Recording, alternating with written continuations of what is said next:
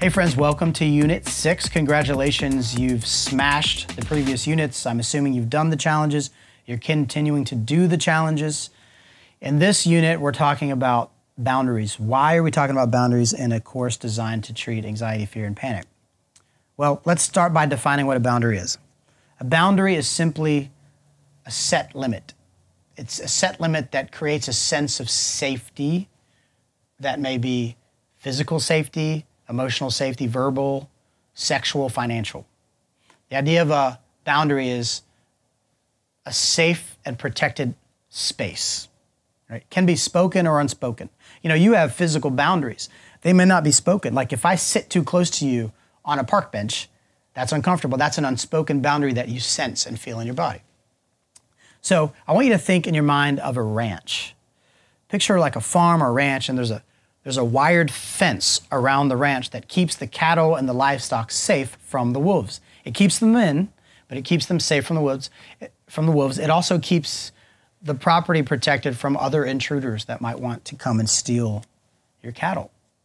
The point again is protection and safety. What happens if there's a break in the fence line? What happens if wolves get over the fence? Well, chaos ensues. The sheep begin to get slaughtered. Blood is spilt, right? Remember, anytime, going back to the previous units, anytime anxiety is present, it simply means that we perceive a threat. So our nervous system is picking up on a threat, whether that's perceived or real. When our boundaries are intruded upon, we will feel threatened. We will feel anxious. We will feel off kilter. So many of us are anxious because we have crap boundaries. And I've got 4 categories I want to discuss with you. These are common patterns that I see with the clients that I work with. And I've personally experienced some of these myself. So number 1 category, work. What do you mean, Jonathan? What do you mean by work? Well, years ago, I had a boss. I was hired with the company. I was working with the company. I've been with the company for about 2 months, and we sat down and over coffee, and the boss began to explain to me, hey, listen, so I know you signed on for 40 hours, but really this position is more of a 60 to 80 hour position. It's just the way this company works. Now, I have a previous commitment to my family. I love my wife, I love my kids. So I was assertive with them, and I set the boundary right at the gate. I said, listen, I respect where you're coming from. We did not discuss this when I got hired. I am willing to give you 40 hours a week, not 60. Not 80, for the pay that I'm receiving. But I'll tell you what, I'll give you everything I got for that 40 hours. As long as my family life is good, I'll be good for the company. If my family life is bad, I won't be good for the company. So that was me setting boundaries with the boss right out of the gate. Long story short, it didn't end up working out. But I had to set my boundary. I couldn't bend to his will in that moment because I had other core values and other priorities. And some of you can relate to that in your workspace. They have expectations of you, and they press you, and they push you into those expectations, and you find yourself anxious and stressed. Well, if you can't hold your fence line for whatever reason, you're gonna expect the wolves to get in. Expect inner chaos. Know your limits. Some of you, by the way, you're so competent and you're so intelligent that your boss sees you and he hands you or she hands you more work because they know you can get the job done. The problem is, if you've got too much on your plate, like being overloaded is going to cause stress. In fact, a good definition of stress is when the demands exceed your capacity, right? So if I'm holding 2 basketballs and you try to hand me a 3rd basketball, it's too much for me. I can't handle that. Poor analogy, but you get my drift. Decide how many hours. You got to decide how many hours you're willing to put in. You've got to decide how many emails you're willing to check throughout the day, throughout the workday. Moving on, now that I mentioned emails, moving on to the second category, technology hygiene. Why do you bathe frequently? Well, you bathe because you begin to stink, some of you more than others. Why do we need to limit technology? Because if we're constantly in go mode, our parasympathetic system never gets to turn off, never gets to rest.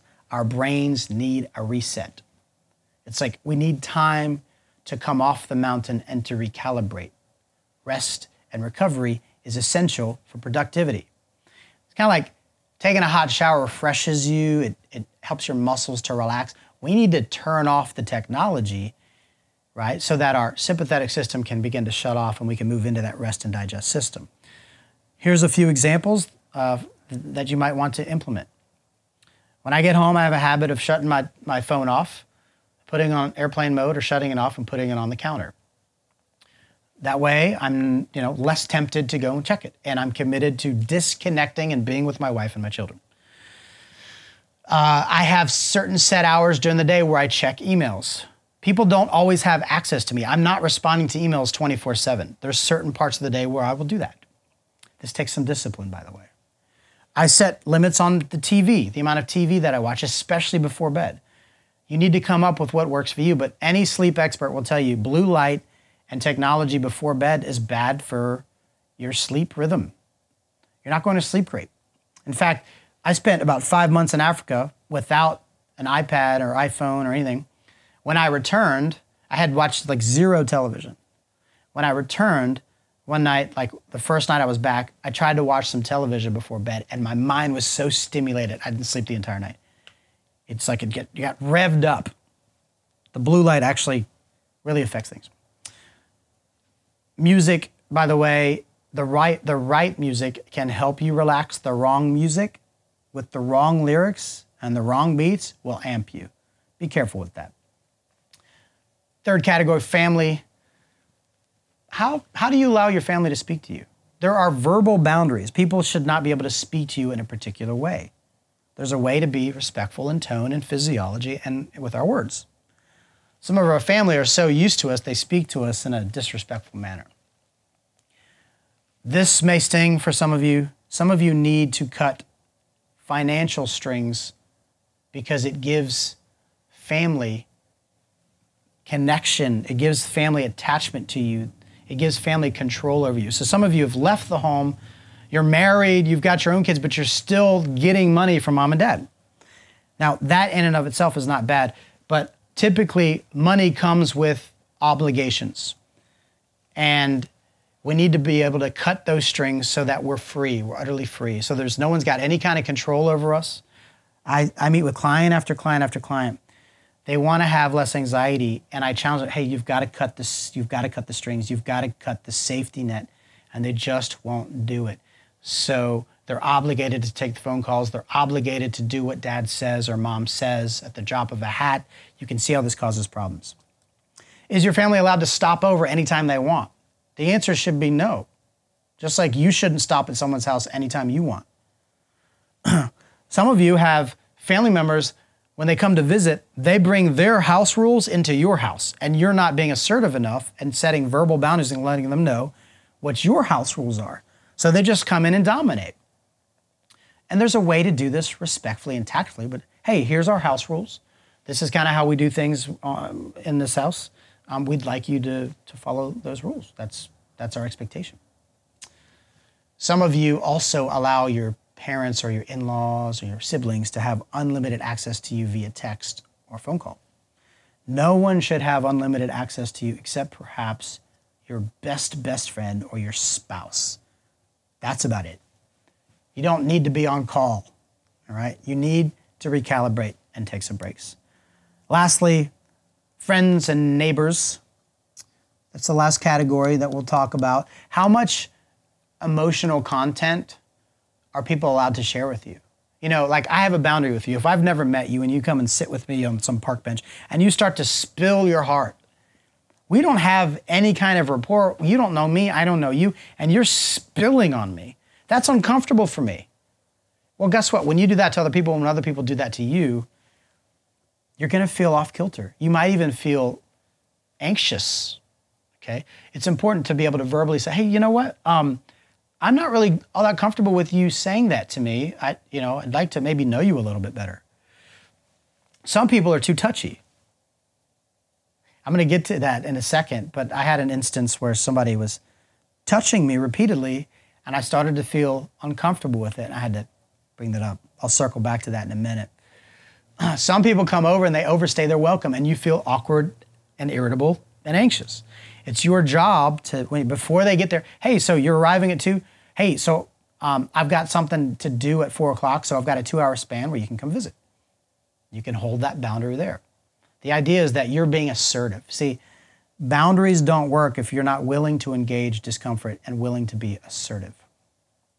Now, remember, what do we begin to feel when our boundaries are violated? When the fence is overrun, we begin to feel threatened and anxious. So a few years ago, we had a neighbor, and this neighbor was verbally very aggressive with everyone in the community, including UPS drivers and my babysitter. And one day he got really verbally aggressive with my wife. So obviously as a husband, that's going to upset me. So she calls me, tells me what happens, and I've got all day to think about it. And when I got home, I walked over to his house, knocked on his door, and I assertively began to explain to him that he was not allowed to speak to my wife that way.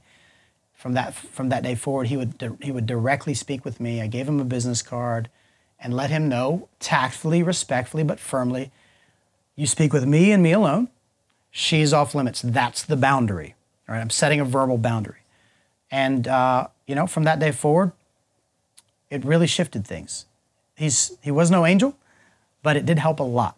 And we were able to kind of reestablish a boundary line. It's like I went and put up the fence post and put it back together to a degree. So consider those 4 categories. I want you to stop the video, get in touch with work, technology, family, friends, neighbors. When it comes to boundaries, listen, we don't actually get to control what other people do. We get to control ourselves. So here's an example. Bob, if you speak to me in that tone again, then I'm going to walk away. Here's another example. Years ago, I was in this social setting and this woman approached me and she was irritable and anxious and I could just feel it coming off of her. And I'm sure you've had a similar experience to a degree. As she's talking, she starts touching my shoulder repeatedly, over and over, like nervously, like putting her hand on me, and I was feeling really uncomfortable. I don't really know this woman. Let's call her Veronica. And so I actually got to the point where I was feeling so uncomfortable. I said, Veronica, can I stop you? I don't know if you're noticing, but you keep touching me and you're very close to me and I feel really uncomfortable. Could you take a step back? If you can take a step back, I'd be happy to continue this conversation. And I'll tell you, it felt really uncomfortable while she was touching me, but it also felt really uncomfortable to hold that boundary, that verbal boundary, and to tell her that I was feeling uncomfortable. But I'll tell you this, some people will intrude on your boundary unless you take a stand. Some people they lack self-awareness. Some people are just more disagreeable. That's a term out of the Big 5 personality scale, which means they'd be willing to elbow you in the face to get what they want. They know what they want. They're going to get it at cost to you. And that's just a personality trait. It doesn't make them evil. But some people are like that. Some people have poor self-awareness and poor social skills. It's incumbent upon us to know what our boundaries are and to be able to express them to other people because other people cannot read your mind. Another example, years ago in a clinical setting, I had a client who asked me to sign some documentation for him for the court system, and it would have been falsifying documentation. So, of course, I had to say, no, I can't do that. That's blatantly wrong. It's unethical. I can't do that.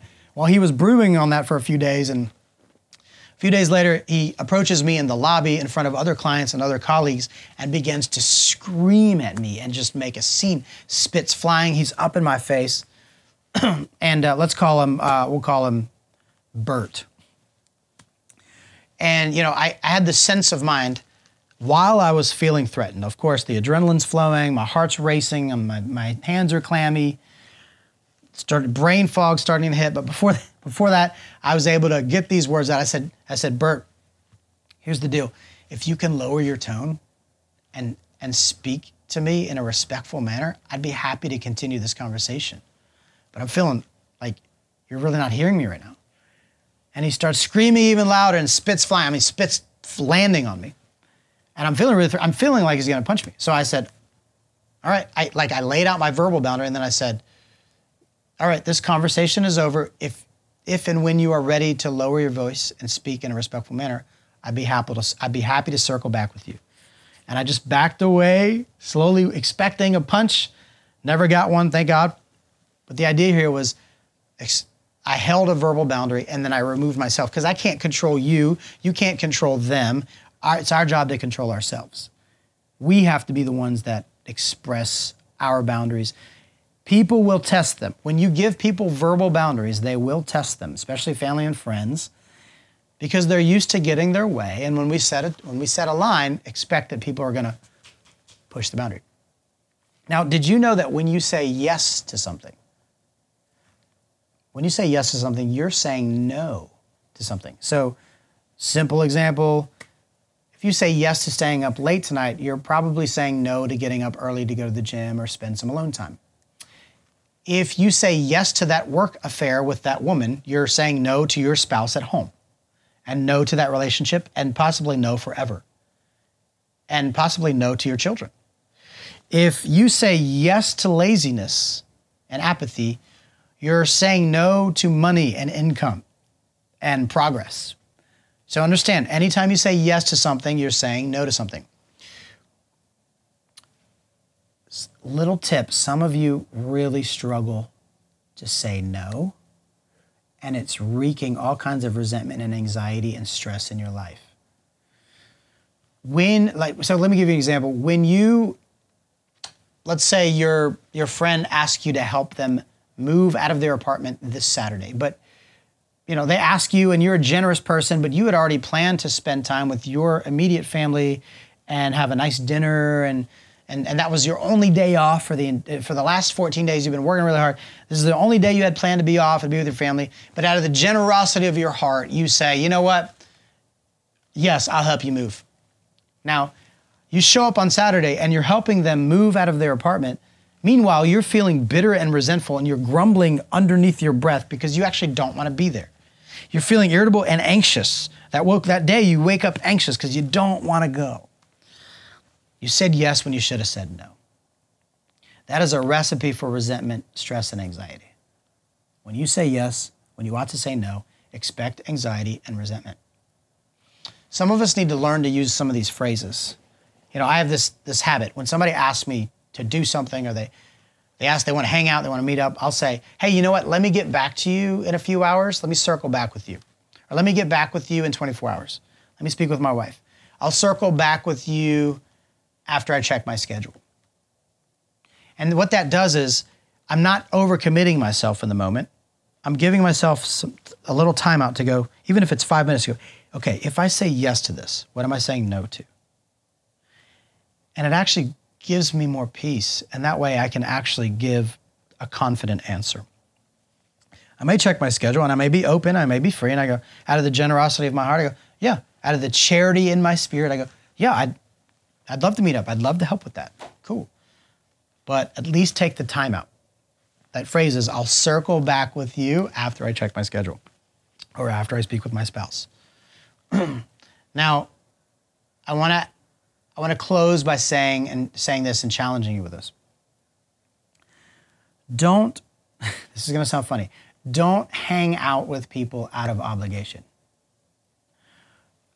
Don't say yes when you really mean no. Like, think about it this way. I don't want you to go get coffee with me out of obligation. I want you to go get coffee with me because you want to. I don't want my wife to make love to me out of obligation. I want my wife to make love to me because she wants to, right? As an employer, you don't want your employees to show up because they have to. You want them to show up because they actually like the work environment, they like the type of work, and they want to be there, right? The idea is that we don't do things out of obligation. And by obligation, by the way, I mean when we're doing something that we don't want to do because we're afraid that somebody's going to be upset with us or think less of us. So in that case of helping the friend move over the weekend, one of the reasons that maybe I didn't say no is because I'm afraid that if I say no, they're going to think less of me. They're going to think I'm selfish. And I don't want them to be upset with me. So I say yes because I have a subtle fear of rejection. Okay? Now, if that sounds mean, get over it. We don't do things out of obligation. We do things out of duty. What I mean by duty is when you follow through, you're following through on a previous commitment, no matter how you feel. So if you previously committed to that friend 4 months ago, said, I will help you on this date. Duty says, I will follow through on my word. Because that was something I previously committed to a while back. Okay?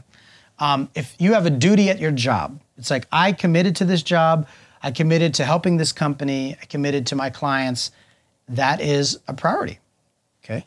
So duty and obligation are different. Obligation, again, is when I do something I don't want to do because I'm afraid that I'll upset that person or they will think less of me. Now, moving into the challenge, I want you to take 1 week. This is difficult for some of you. Take 1 week and do nothing out of obligation. You're going to stop and check in with yourself. You're going to get clear on your duties, and you're going to stick to your guns. You're going to ask yourself, like, if I say yes to this, what am I saying no to? If I say yes to checking these emails at 11:30 at night, what am I saying no to? If I say yes to my boss in this area, what other project am I saying no to? I realize some of this might sound easier than it really is. I realize this is difficult. This is something that you're implementing and practicing. Secondly, I want you to practice this journaling assignment. I want you to write down, just get a scratch piece of paper and just, where am I feeling violated? This is the question. Where am I feeling violated, underappreciated, or taken advantage of? This is going to help you narrow down your resentments and your stress and anxiety. Where am I feeling violated, underappreciated, and taken advantage of? And secondly, this is a big one. What resentments am I harboring? Right now, what resentments am I harboring? I want you to get in touch with that. And you know, people, I do this with clients and they go, I don't really have any resentments. And then they sit down with a notebook and they really get quiet and they'll come back with 3 pages of resentments. That may not be you, okay? But we need to stop and get in touch with what's going on inside. And by the way, if you do find that you have some resentment, by the way, resentment happens oftentimes when we say yes to something when we should have said no to something. If you find that you do have resentments, these are your 3 options. You can assertively confront the issue. If it's a boss that you have a resentment with, you can figure out a healthy, assertive way to confront the issue. You can also overlook the offense and do the hard work of forgiveness. You know, maybe they may not ask for forgiveness, but the important part is we're doing the hard work of extending forgiveness because we don't want to carry around that burden of resentment. And thirdly, some of us are resentful and bitter and upset about something, and we really just kind of need to admit that we were being childish and we need to grow up and just take that off the shelf. So sometimes resentment is a sign that we're being immature and we need to just admit that we're being a little bit hypersensitive, okay? Again, the 3 are assertive confrontation, forgiveness, the hard work of forgiveness, or admitting that you maybe were a bit immature and it's time to grow up. Good luck with the challenges, guys. I'm excited to hear feedback from you.